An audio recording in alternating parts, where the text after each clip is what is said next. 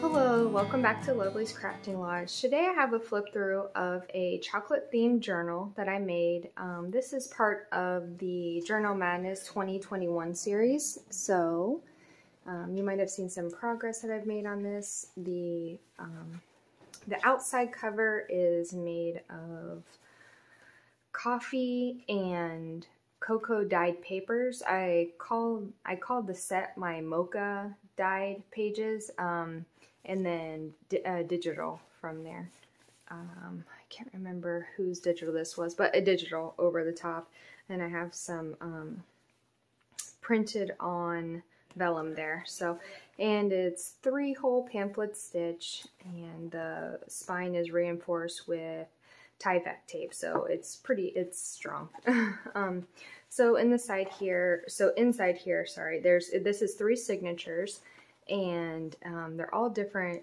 The pages aren't just a solid size, so I used a couple different digital kits here. I made some tags and some stamping, recipe pages, and on the backs of a lot of these journal cards, so this is the original mocha papers, and I scanned them and I made some of them, and I made a digital that is available on my Etsy if you're interested, and I just printed them on the back of someone else's kit for this journal. So I bought this digital from someone, and then I printed my digital on the back. So I hope that makes sense.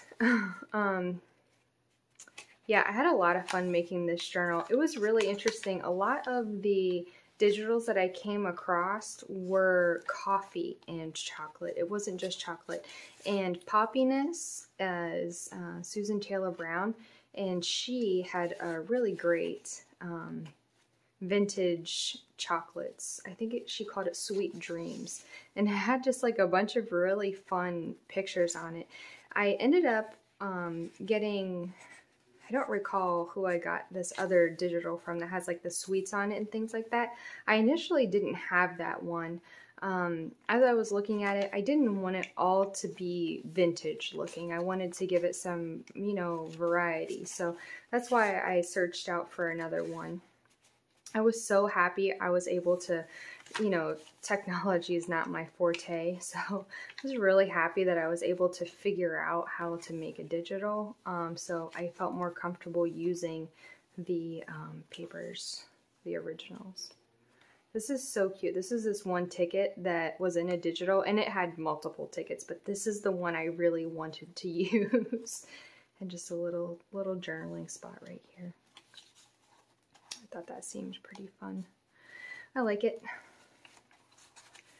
And again, I just like how the images here of the sweets and things like that kind of play with the vintage, and then I have the different washi. I really like how this came out.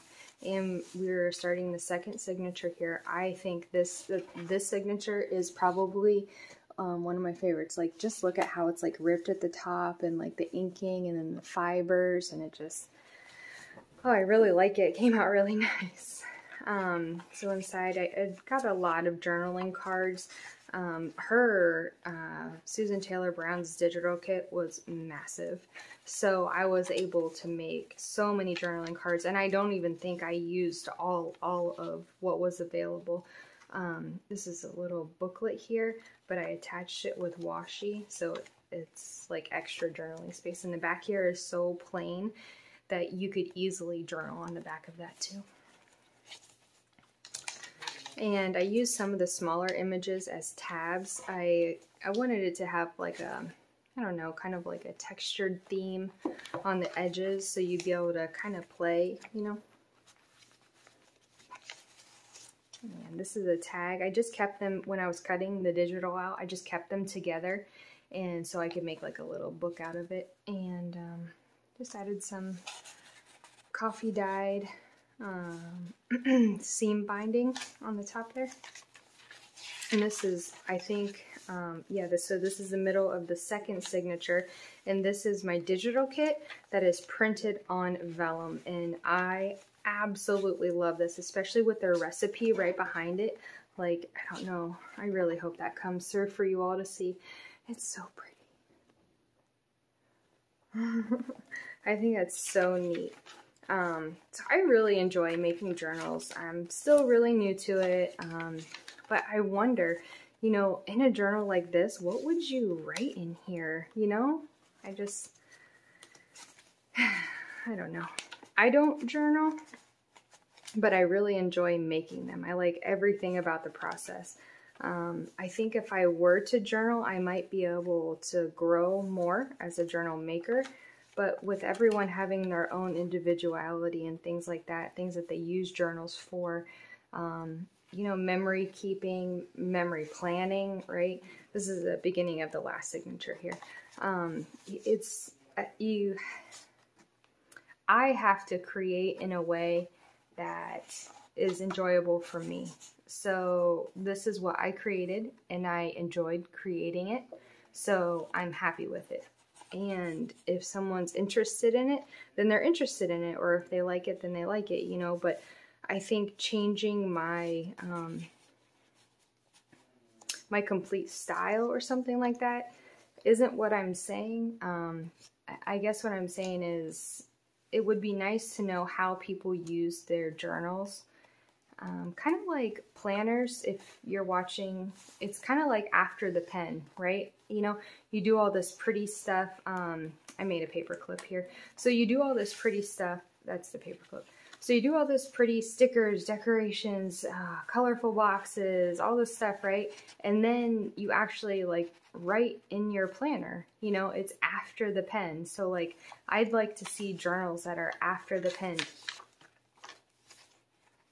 So I guess what I'm saying is it would be interesting to know what journals look like after they've been written in. So I know people write a lot of personal information in their journal and things like that. So I guess I don't want to know it for the nosy side of it. I want to know it for like the, you know, was this kind of thing inspirational? Was it fun? You know, like, were you able to use it? Would something like this be helpful? Is this good journaling space, or is this just purely decoration? And I think that it's just as individual as the creator of the journal. The more I think about it, you know, each person, how they choose to use a journal is just completely that unique. So as much as I'd like to know how these look, you know, once they're all filled up and stuff, I like how they are just as they are. This was a really popular image in a lot of the digitals that I was seeing. This mocha paper turned out absolutely gorgeous, and I know you weren't here. Oh, I need to glue some more there. I know you weren't here when I was baking it or dehydrating it, but it smelled absolutely glorious. It smelled so good. I usually run my washi tape through a glue stick. This one must have just snuck right by me.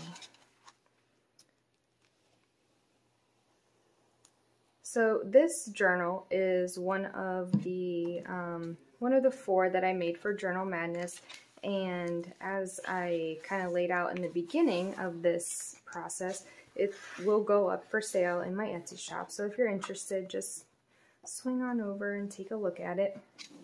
Maybe give it a new home.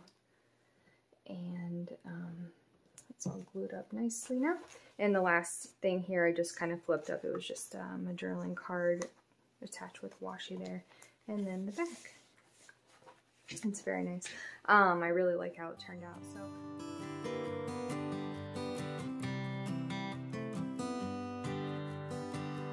So that is all that I have for today. I'll see you back here next time at Lovely's Crafting Lodge.